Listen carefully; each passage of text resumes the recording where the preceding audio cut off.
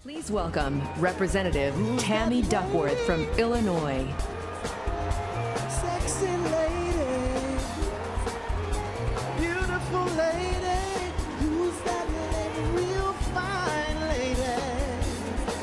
Who's that?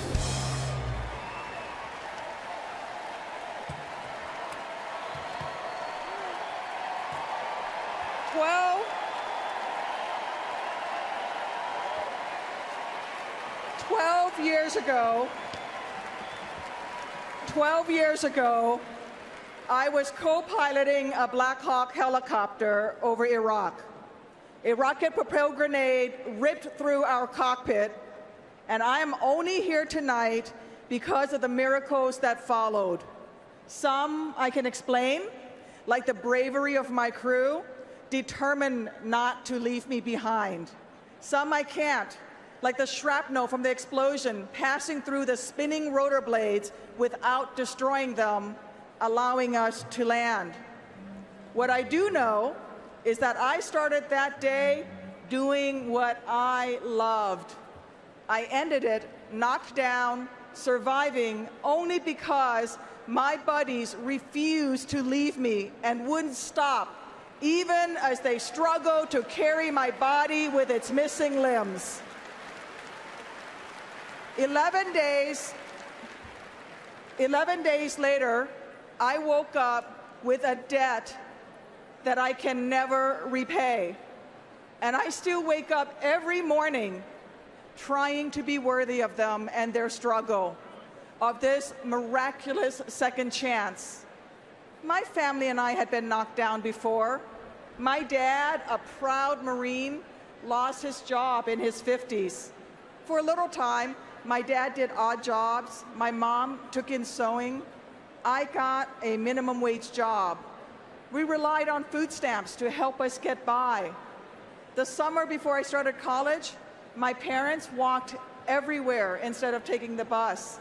Once a week, they would hand over that saved up bus money, $10, to the university housing office, a deposit, so I could move into the dorms in the fall.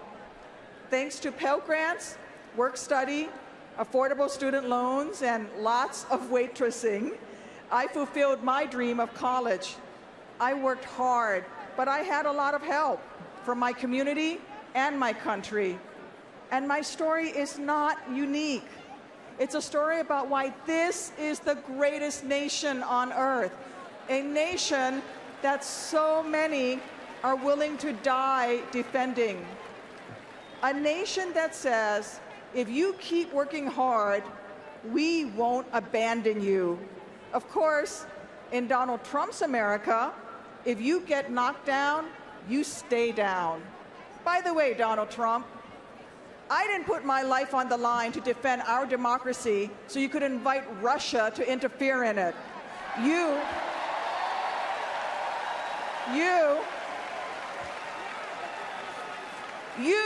are not fit to be the commander-in-chief. My fellow Americans, we can choose a different path. 10 years after my helicopter was shot down, almost to the day, I got my most important job. I became a mom. And we named our little girl after Abigail Adams, who urged her husband to remember the ladies as he and his colleagues first declared our rights to life, liberty, and the pursuit of happiness, just a few miles from this very spot. My Abigail already knows that women can fly helicopters in combat.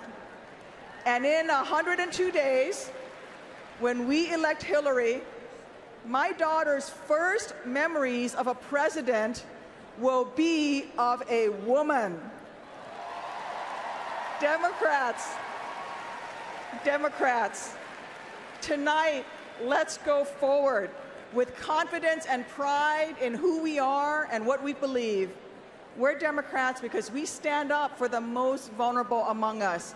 We embrace the notion that lifting one another up doesn't cost nearly as much as leaving other Americans behind. We stand up for immigrants and people with disabilities, and we defend the basic values that have made and will keep America the greatest country in the world. May God bless each and every one of you. May God bless our troops, and always may God bless the United States of America.